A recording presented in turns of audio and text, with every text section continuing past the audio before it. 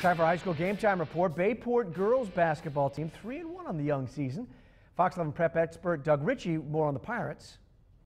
The last couple seasons, the Bayport girls basketball team fell short in the postseason after good regular seasons.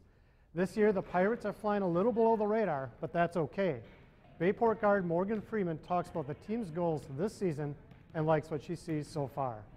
We have a lot of potential, so everyone brings something different to the table. So we've been putting everyone together with our hard work and determination during practices and in games. I believe that we can go far. I think that we could be the team to beat this year.